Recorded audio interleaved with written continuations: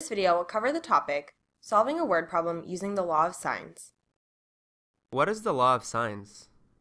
Good question. The law of signs states the following. Supposing that ABC is a triangle with side A opposite angle A, side B opposite angle B, and side C opposite angle C, then sine A over A equals sine B over B, which equals sine C over C. How can this help us solve word problems? Let's take a look at an example problem to see how we can utilize this law. We are given the following problem to solve. Donna and Josh are standing on a riverbank at points A and B respectively. Josh is 250 meters from a house located across the river at point C. Suppose that angle A is 55 degrees and angle B is 60 degrees. How far are Donna and Josh standing from one another? Round your answer to the nearest tenth of a meter. The first thing we'll want to do is label our sides and angles of the triangle.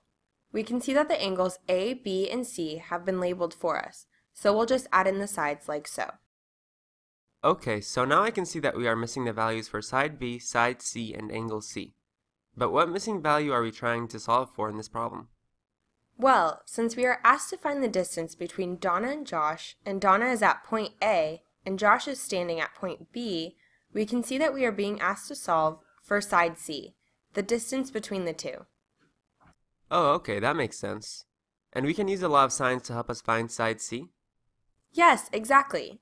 Using the law of signs, we know that sine C over C equals sine A over A. Equivalently, C over sine C equals A over sine A.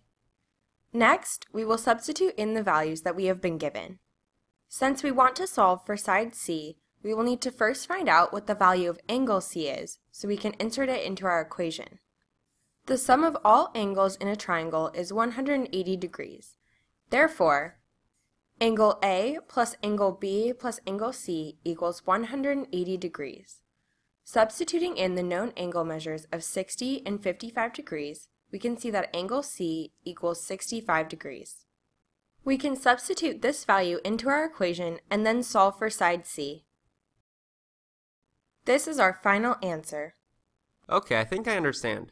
When solving a word problem using the law of signs, we first label the sides and angles of our triangle. Next, we determine the missing value the problem asks us to solve for. After that, we use the law of signs to solve for the missing value. That's correct. Great work!